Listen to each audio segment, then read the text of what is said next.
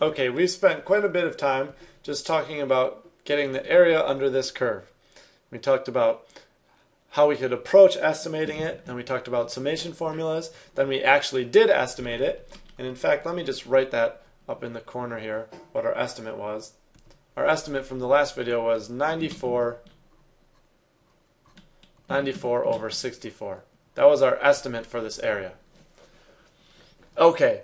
And now finally let's talk about getting the exact area. And it's really not going to be very much different from the last video. It's going to be very, very similar. So let's see.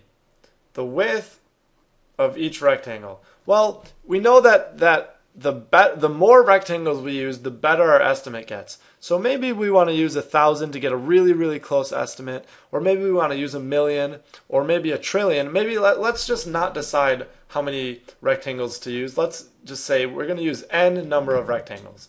We'll pick what number n is later. So the width is just going to be, we have a total length, the interval, the total length is 1. And we have n, we're splitting that up between n number of rectangles. So the width is 1 over n. So this is going to be 1 over n, 2 over n, 3 over n, right? This will just continue until we finally get to n over n. So that's the width of each rectangle. Now what about the height? The heights of the rectangles.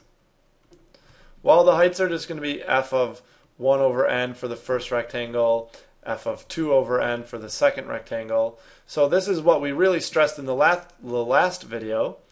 The height of the ith rectangle is going to be f of I over n. So if you didn't watch the last video, quick recap, if you want the height of the first rectangle, you just plug 1 in for I, and you get 1 over n. If you want the height of the third rectangle, you plug in 3 for I, and you get f of 3 over n. That will give you the correct height for the third rectangle.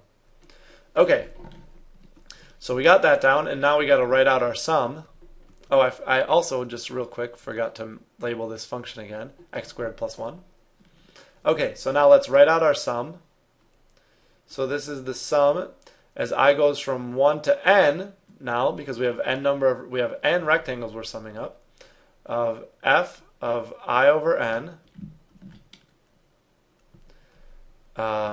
times the width, which is 1 over n. 1 over n. And f of I over n, well, we have a function, so let's plug I over n into our function. And this becomes the sum of I over n all squared, that goes in for x squared plus 1, times 1 over n. So all we're doing is height times width, height times width, height times width. We're just summing up the height of all the rectangles, or the height times the width of all the rectangles, or the area of all the rectangles. Okay, so don't get lost in these i's and n's. It's just area, height times width. Now let's go through our steps to simplify this. So this becomes,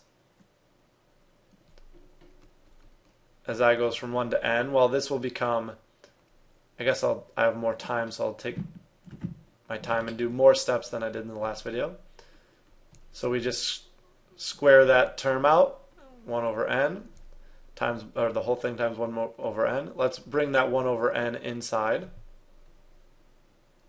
So this becomes I squared over n cubed plus 1 over n. Okay, and now let's break that up into two sums. So again, this is just the algebra of sums that we're doing. And this part is really the easy part. We already figured out the right formulas and everything, so now we're just doing a little bit of algebra here. So this is I squared over n cubed plus the sum as I goes from 1 to n of 1 over n. Okay, and now we know that this sum is just n times 1 over n.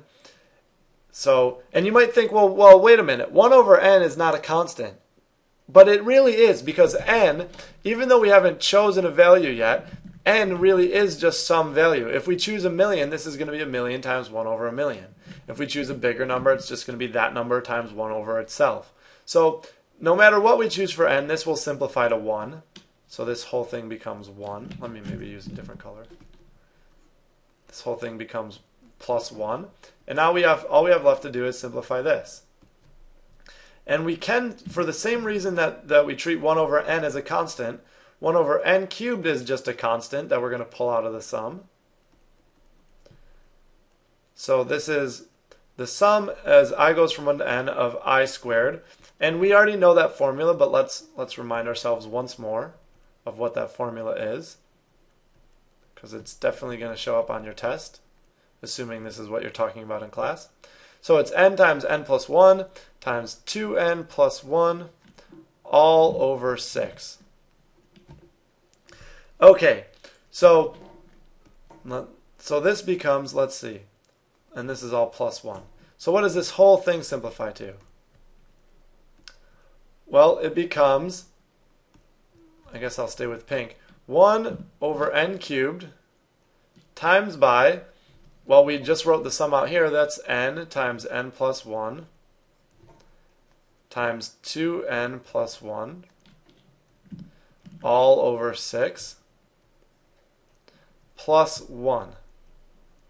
Okay, so now we have a really nice, neat, simple expression for our estimate based on the number of rectangles we have. We could choose 1,000,000, we could choose 1,000,000,000,000, we could choose a bigger number than that, we could choose as big of a number as we want. We just plug it in for n and that will give us our estimate. But if we know that the bigger the number we use, the better the estimate, why stop at 1,000,000 or 1,000,000,000,000 or 1,000,000,000,000,000 or anything? Why stop anywhere? Let's instead take the limit as n goes to infinity. And we can simplify this entire expression. N times n plus 1, that's n squared plus n. And then that distributed to 2n plus 1, that all simplifies to 2n cubed plus 3n squared plus n. All over, and then 1 over n cubed distributes to this 6. So that's over 6n cubed plus 1. And now you should know, maybe from pre-calculus or even this calculus course possibly, you should know that this limit is just the ratio of the leading terms, assuming the leading terms have the same exponent, which they do. They are both 3, right? N cubed over n cubed. So it's just the ratio of the leading terms, so it's 2/3, and then the limit of a constant is just that constant, so this becomes 2/3 plus 1. Or in other words, this is equal to 2, I knew something was wrong. Not 2/3, 2/6. So 2/6 is just 1/3, right? 2/6 plus 1, or in other words, 1/3 plus 1. And then that just simplifies to 4/3. And that is the exact area under the curve, which is really, really cool. This exact area here is 4/3. Now let's see how close we got. What is 4/3? It's 1.133, right? Or 1.333, right? 1.333. What is 94 divided by 64? So 94 divided by 64, that was our estimate, 1.46 something. So we were pretty close, using just 4 rectangles. But now we have a way to find the exact area. Now, let's take a look at some interesting things that happen. One is that we took the limit as n goes to infinity. Well, as n goes to infinity, look at what happens to the width of the rectangles. The widths start approaching 0. So as n goes to infinity, these approach 0. So we're making the width of each rectangle infinitely small, and then we're summing up an infinite amount of those rectangles. And somehow that comes out to be this exact area here, 4/3. Oh, that's impossible to read, huh? Maybe this will be better. 4/3. That to me is wild. And you're summing up an infinite amount of infinitely small rectangles, and even though it's an infinite sum, you're getting a number, an exact value, 4/3. That is the area under that curve. That's wild. And oftentimes, just as a liner note to this video, you'll see the limit written out front just to begin with. The limit as n goes to infinity of the sum.